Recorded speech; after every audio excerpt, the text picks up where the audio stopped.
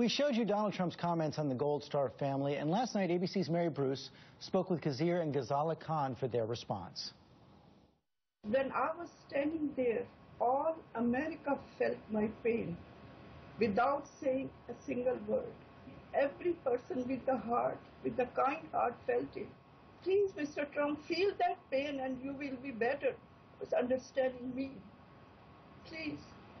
I am very, upset when I heard that I didn't say anything because I was in the pain. If you are in the pain, you fight or you don't say anything. I am not a fighter. I can't fight.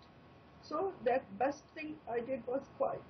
Running for president is not an entitlement to disrespect Gold Star family and Gold Star mother not realizing her pain. Shame on him.